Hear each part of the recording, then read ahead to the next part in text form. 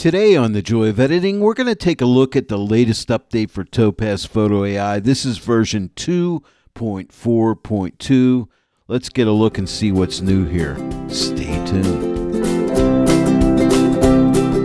Hello everyone and welcome to The Joy of Editing with Dave Kelly. Yes, we're going to get a look at the latest update for Topaz Photo AI version 2.4.2. This won't be a long video.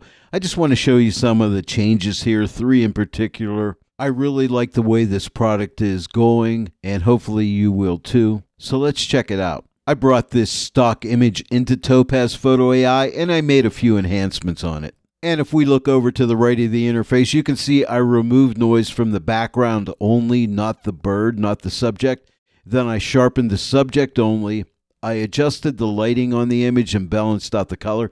I'm going to go ahead and zoom into this image to like 200% so we could get a closer look here, because what I want to show you next are these enhancements over here. And you'll notice I have one enhancement, remove noise, another one, sharpen, another, adjust lighting, another, balance color. Now for myself, I like to refer to these as layers, but here is something new, and this is big for me, and I think it's much needed. And let me know in the comments section below if you think this is much needed yourself, and that is the fact that we can see the eye here. You can shut this layer off. So if we wanted to see what remove noise was doing, I could click this eye and shut this layer off and give it a second or two to render out. Now, I don't know if you can see the noise in the image there. That's without the remove noise on. Now I'll click the eye again and turn it back on. So that's something new. And we could do that for sharpen. We can shut sharpen off, and you can see the effect that sharpening is giving me, as well as adjust lighting. Let me shut that off and you can see what it's doing. I'll turn it back on, and let's look at balance color while we're at it. And that's what it looks like without the balance color adjustment. Now, I do want to say something about adjust lighting and balance color. These are 2 enhancements that I really don't use. I'm not saying I won't use them in the future, but in my workflow, which is a Photoshop workflow, I do all the lighting adjustments and balancing of color and things like that right inside of Photoshop. I don't really use Photo AI for that, but if you find that something that you really like and like to use it, let me know about that in the comment section below. Now, here's another big change, and this is what Topaz are calling it, added processing for entire enhancement history. I'm like, well, what the heck does that mean? And I think it means this.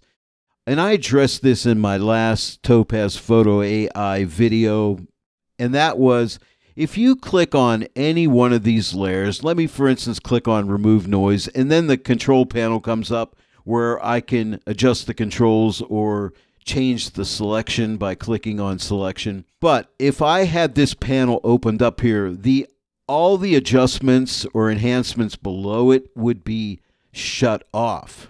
In other words, they would not be affecting the image. They do now, which is a big improvement. If I have the control panel for remove noise opened and I don't click close and click save image, the only thing that would get added to the image would be the remove noise enhancement. Well, that's no longer the case.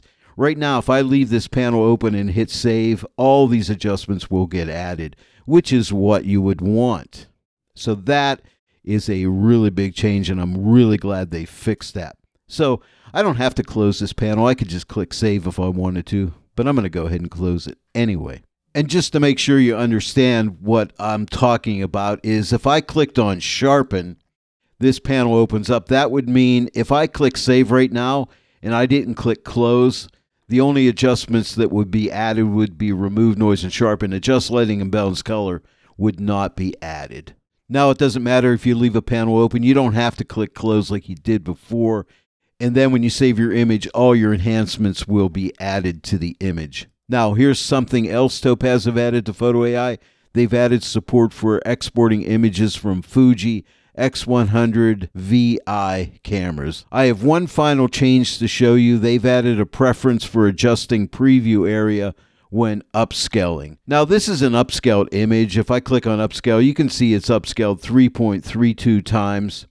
Right now, see the eye here? If I shut off this enhancement by clicking the eye, you can see that is the size of the image at 100%. And now if I click this enhancement back on by clicking on the eye, you can see that's what it looks like upscaled. But let's come up here to Photo AI, up to the menu, and click on Preferences, and I'll show you. And you'll find this under General. If you come down here and see right here where it says Update Zoom after upscaling, Preview area changes when upscaling and downscaling. Zoom does not change. So let's go ahead and toggle this on and click Apply. Now notice what happens if I shut upscale off by clicking the eye. The image is now no longer upscaled or enhanced, but the preview looks the same size. But remember, it is not upscaled. The zoom of the image is now 332%. If I turn upscale back on by clicking on this eye, now the image is upscaled and enhanced, and you can see the effect there. But now you'll notice that this says 100%, not 332%, because the image has been upscaled. And I hope that makes sense. Now remember, to get this to look like this, where when you shut the layer off, it stays, you're actually seeing the same image without the enhancement on it, but it will zoom up to 332%. But the image size for the preview looks the same size. Now remember, it's considerably zoomed in.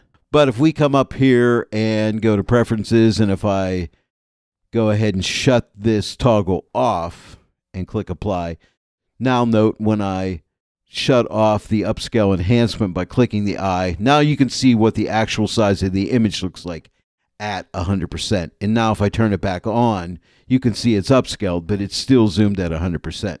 So you could decide whichever way you want to set up that preference, but now you know what it does. By the way, if you're into batch processing your images, Topaz have improved large batch upload speed significantly.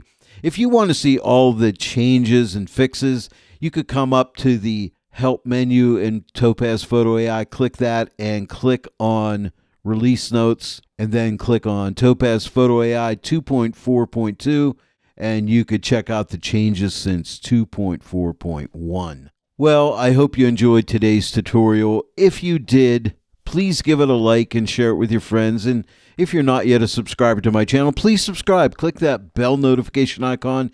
Click all so that you'll receive all notifications. And then every time I upload a new tutorial, you'll get notified about it. I want to thank each and every one of you for joining me today in the Joy of Editing with Dave Kelly. And I will see you all right here next time. But until then, happy editing.